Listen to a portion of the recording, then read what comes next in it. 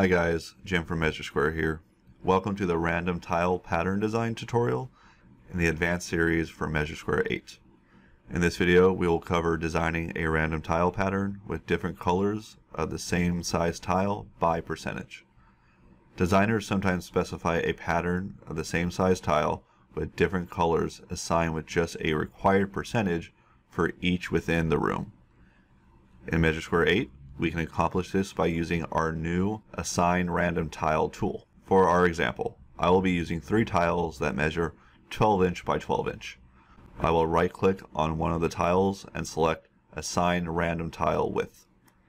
We will be greeted with the Set Random Tiles pop-up box, where we can add the rest of the tiles needed.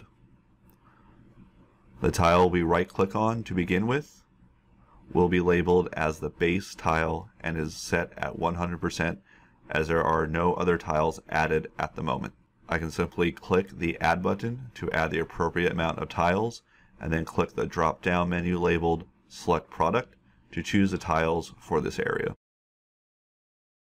Once the tiles are selected, I can now adjust the percentages for each tile by using the drop-down menu or typing them in.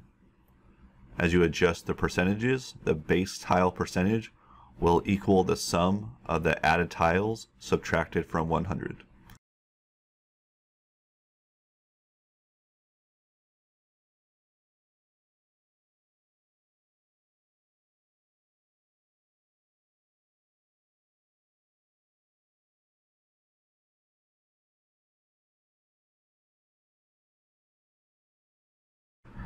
You can delete a tile by highlighting the tile and selecting Delete, or select Clear to clear all the added tiles away. Once we have added the tile and percentages correctly, we will select OK, and now we can simply left-click in the desired areas to add the tiles in a random fashion. A tile pattern will appear on the left side under our project items that we can always select to drag and drop again to more areas as well.